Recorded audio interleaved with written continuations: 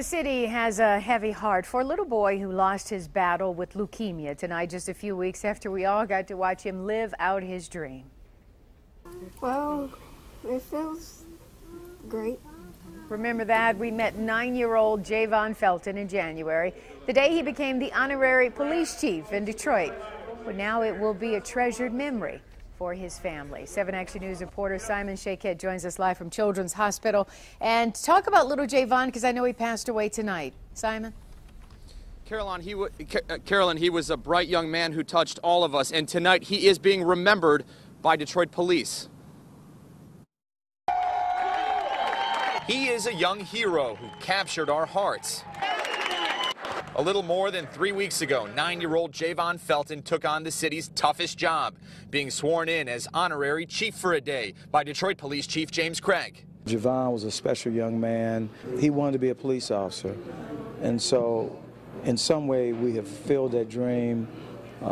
He's one of us.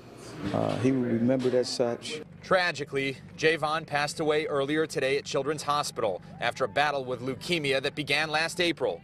Javon had always wanted to become a Detroit police officer. He touched us all. I've talked to a number of people from my team who have shared their grief. My phone has been going off. Javon truly was a special part of the DPD family, and he will be remembered. Tonight, as news broke of Javon's passing, Chief Craig had the chance to reach out to Javon's family and offer prayers and condolences for a young man who loved his city and the men and women who work tirelessly to keep us safe in difficult times.